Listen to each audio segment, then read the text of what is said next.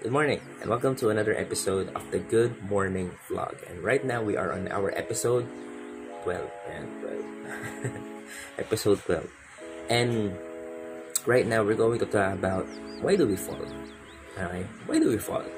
Falling or failing is something that prevents us to even try. Diba? Diyan yan eh. Diba? Kasi takot tayong mag-fall or takot tayong mag-fail. That's why we don't even try. But if you think about it, failing will be always there. Okay? Failing will be always there. The world will not always be at your side. Okay? Hindi always kampi sa'yo ang mundo.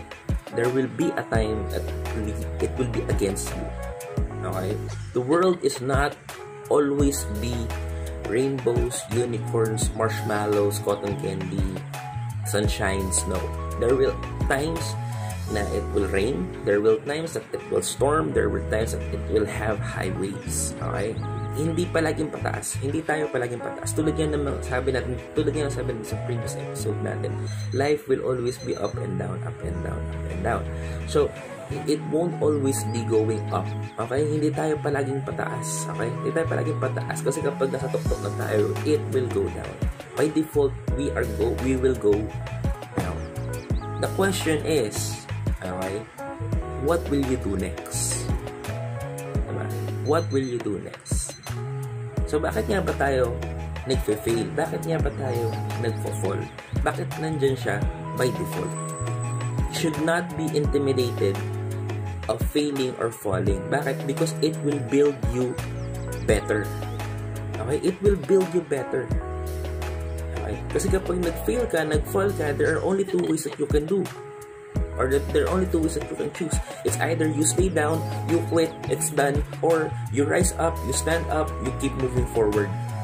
Take that experience of falling, take that experience of failing and grow. Be better than who you are today. Okay? Keep moving forward. Your goal is still waiting for you. There's nobody who can claim your goal but you. Hindi mo yan pwedeng ipakiusap na pwede ba kunin mo yung goal ko para sa akin. Hindi, ikaw. It's your goal, it's your own. Own it and claim it. Even falling and failing has a place or has a role on your life kung bakit sila nandyan. It's to build you better. When you fall, when you fail, you know your mistakes. You learn.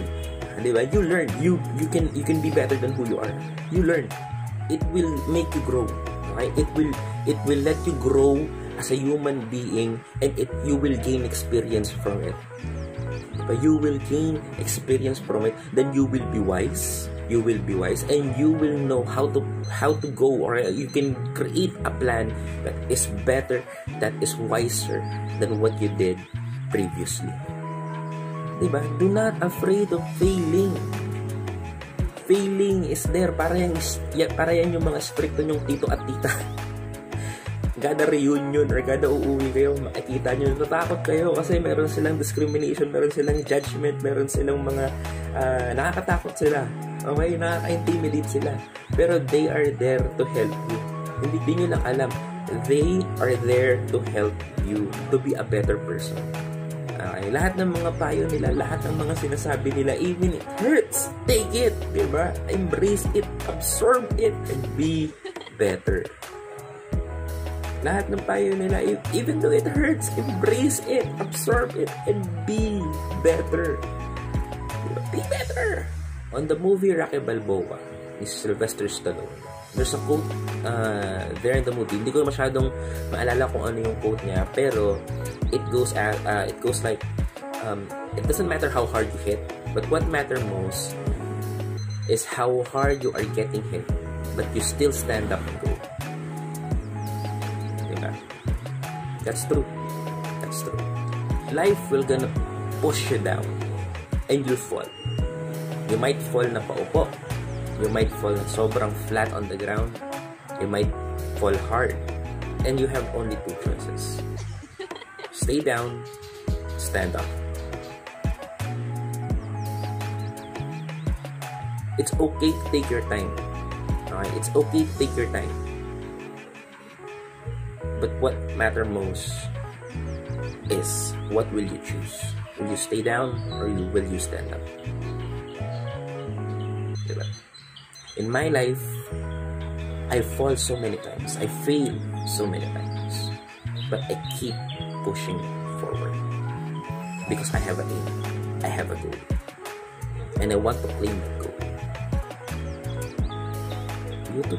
Siguro, you are right now, you are on a mess. Right now, you can understand what's happening. Right now, you feel unfair because of the hardship that you are going through.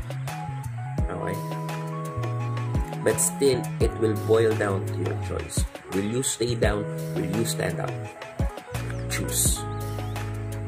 Your goal is still waiting for you. Your goal is still waiting for you because nobody can claim that goal but you.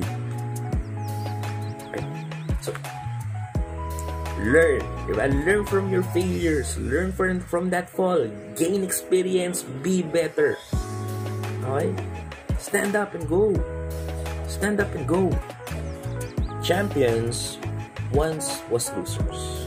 For sila maging champion, they lose. Okay, they lose a battle once or twice. They lose a match once or twice. Okay, they became a loser once, but they are never a quitter. A champion never is a quitter. Every loss that you can get is an opportunity to fight again. It's an opportunity to be a better fighter. It's an opportunity to be a better player. It's an opportunity to win. So never submit on failure. Never submit on falling. Face it. Absorb it. Learn from it. Stand up. Rise up and go. Why do we fall? It's for us to be a better person. It's for us to learn from our mistake. It's for us to grow as a human being, to gain experience. And it's for us to once again stand up and claim our goal. So that is episode 12. Thank you very much for watching. I hope that this inspires somebody, and I hope that this brightens up somebody's morning. Thank you very much for watching. You have a great day. Good morning.